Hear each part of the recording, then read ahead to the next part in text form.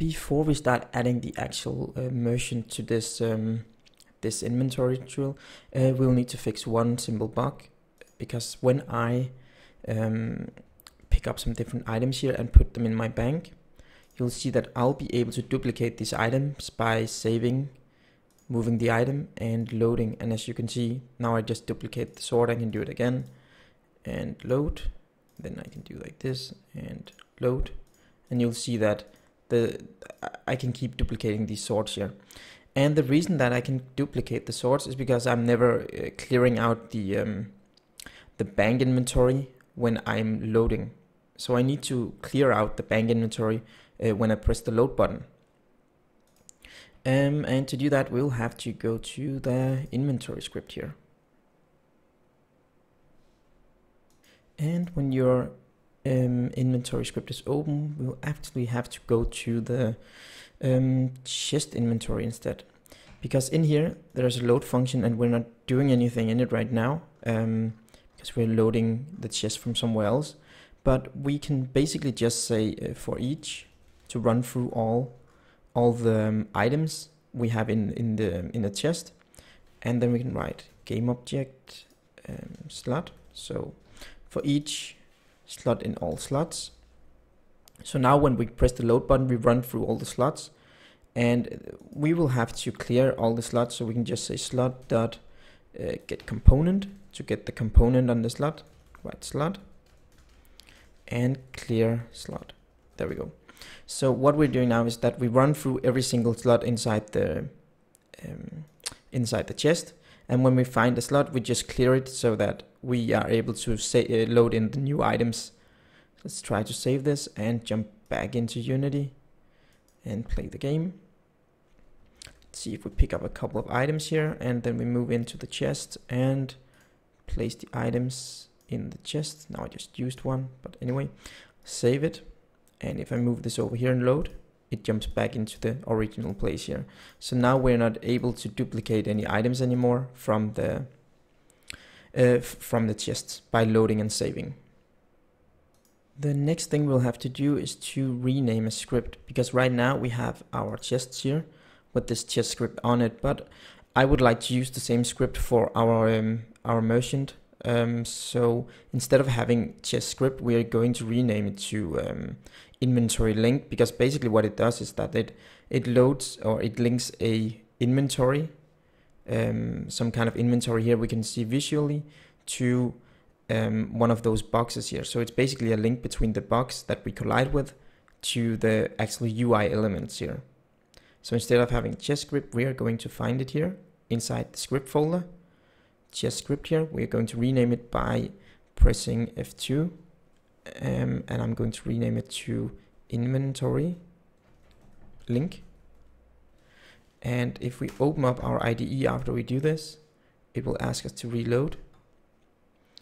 And let's see, we should have that inventory link here. You can see it has the wrong name, so find the inventory link script. And you also have to rename it here. Instead of chest script, it has to be named inventory link. There we go. So now it has been renamed to inventory link. And if we save this, jump back into Unity, you'll see that it has the inventory link script on it now, instead of instead of this chest script. And you can see this one links to the chest inventory, while if we go to the material here, no, not material, crafting, this crafting bench here links to the crafting bench. So basically we will also at some point have to switch out the crafting bench script here, but we'll not focus on that right now because everything works. So let's just leave the crafting script here for now. The next thing we'll have to do is to create our vendor, and we can basically just copy one of these. So let's just take the materials here, right click on it and duplicate it, and then just drag it somewhere to the side so that we have it. And I'm going to rename this one to vendor.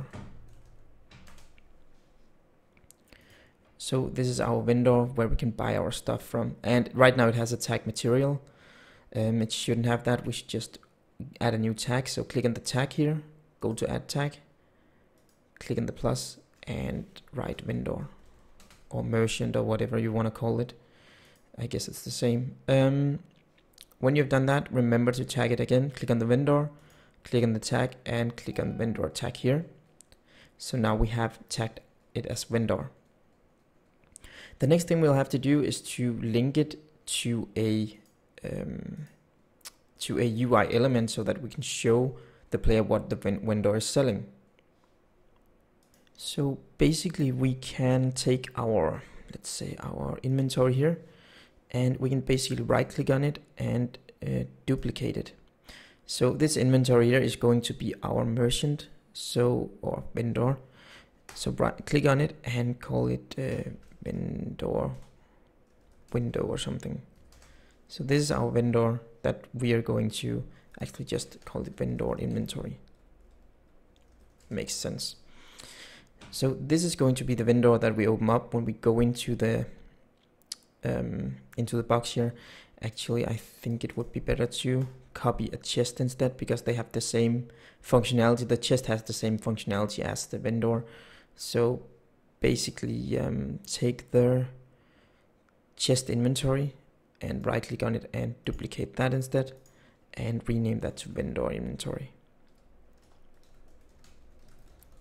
Okay, so that makes a little more sense because it's going to work better as a chest, because basically the vendor is a chest that you need to put down some money to be able to withdraw from, right? So we will have to add a new script to it. So instead of a chest inventory, we will have to add a new vendor inventory script and add it to this one. So on the vendor inventory, we can select it here, go to the scene view by clicking on it and mousing over here and pressing F. Then we select it, and we can just move it a little away from this so that it doesn't stack on top of your own inventory. Just going to place it, let's say we place it underneath the save and the load button here. There we go. So when we've done that, we can right click on the chest inventory script on the vendor inventory, and here we can remove component so that we remove it. And the next thing we'll have to do is to create a new script that this inventory will this vendor will have on him. So right click in your script folder, click create, select C# script, and then we can rename this to vendor inventory. There we go. And then just double click on it to open it up. So first of all, the inventory will have to inherit from the inventory class. So click on the in the top of the script here and replace mono behavior with inventory. There we go. So now this vendor inventory has everything that the inventory has, that is shared at least. So if we go here and select the vendor, and we'll take the vendor inventory script and drag onto it, then you'll see that it has all these fields here that any other inventory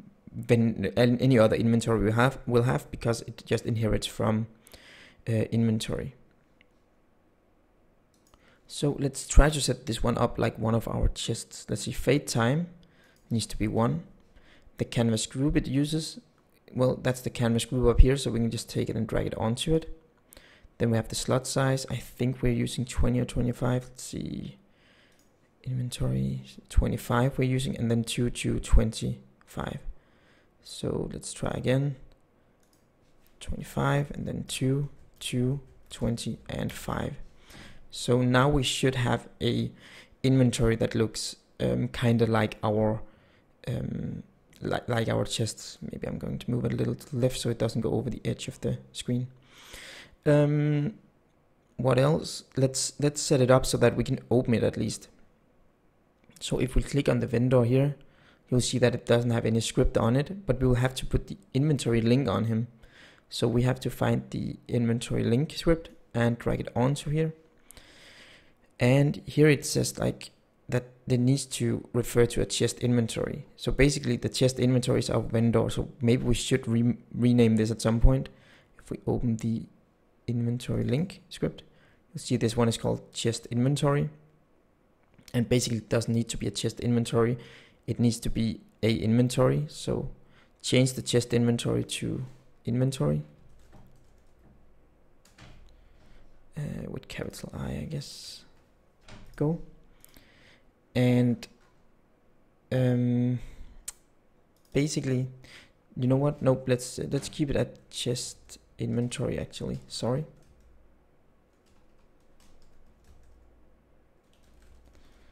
I just remembered something. Let's see. What did I write before? There we go. So let's just keep it at chest inventory, because actually we will have to go to our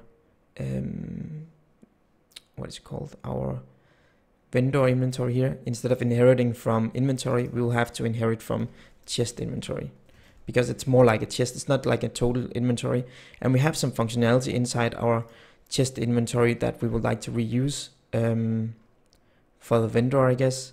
So basically we will have to make sure that our vendor inventory is the same as a chest inventory. So sorry about the confusion. Just go to the vendor inventory script and change it to chest inventory. Back in the chest inventory, inventory link, we'll have to rename this one. Instead of writing chest inventory, we can rename it by pressing F2 and call it linked inventory. That makes more sense with that name, because the vendor is not a total, it's chest. So when you've done that, you can jump back into Unity and you'll notice that it has written linked inventory instead now. And on the chests and everything, it's also asking for linked inventory.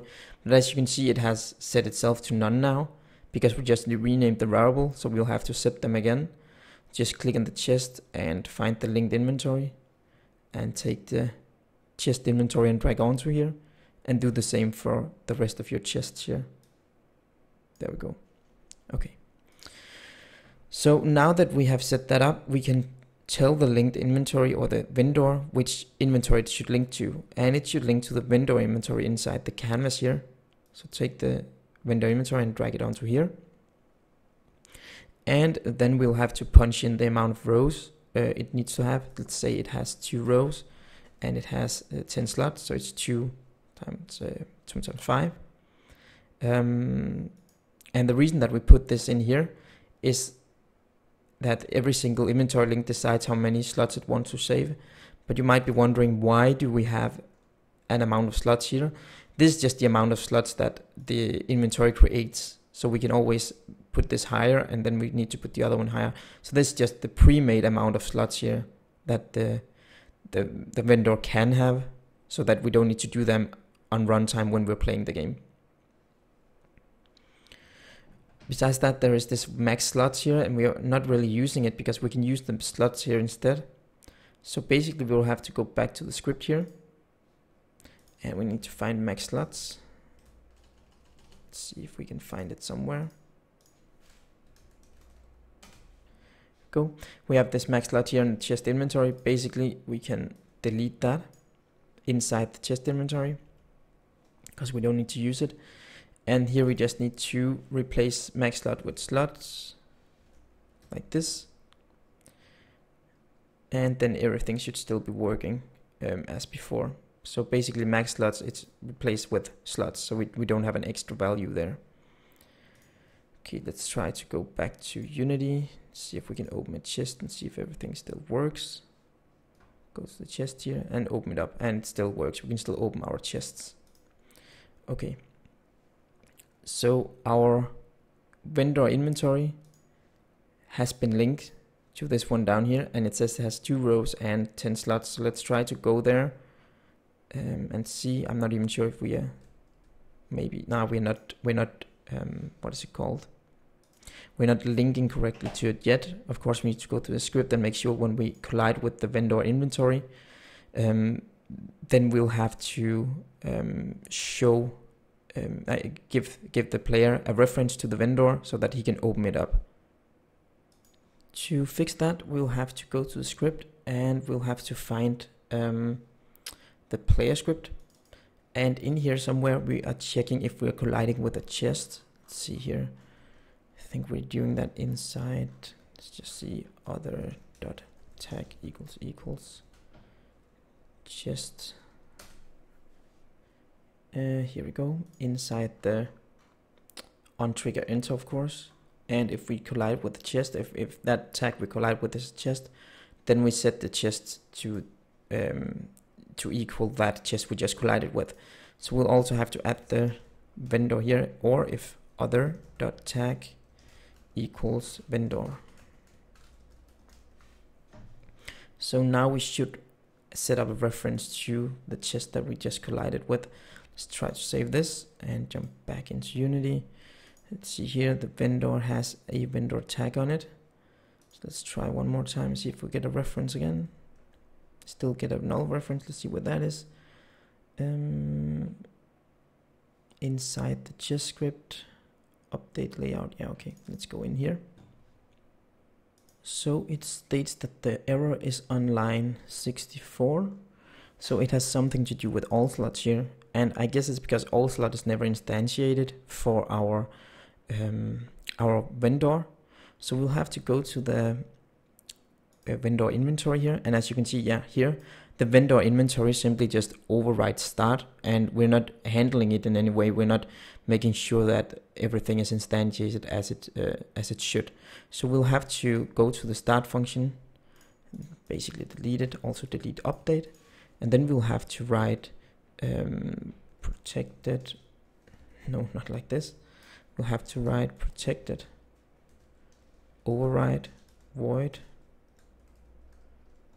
start. So we'll have to override the start function here. And for us to be able to do that, we'll have to go up to the start function in our chest inventory here. And here we'll have to make sure that our chest inventory inherits from inventory, and go one more up, go to definition and find the start function here. We have it here, and you can see that it's just written void start.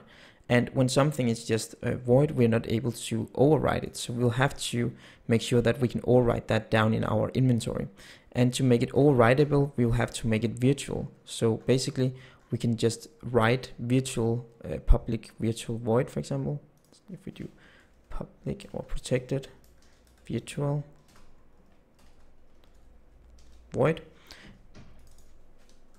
If I could hit my keys correctly, there we go. So now we have allowed our inherited inventories to override the start function.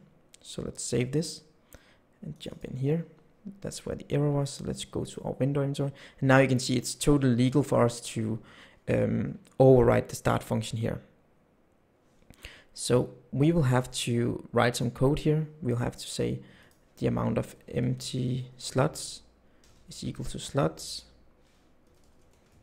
because we need that later to know how many empty slots the vendor has. And then we'll have to call the start function up in our inventory. So we have to write base.start to call that inventory function up there, and then we save. And let's try to give it one more spin now. Let's try to run this. Let's see if we have some errors. And now I can at least run into this without any problems. And if I press the E button, then the inventory opens up. So as you can see, now we have a vendor we can open, but here doesn't have any items right now, but we will add them in the next video. So this was just some bug fixing and some basics setup stuff.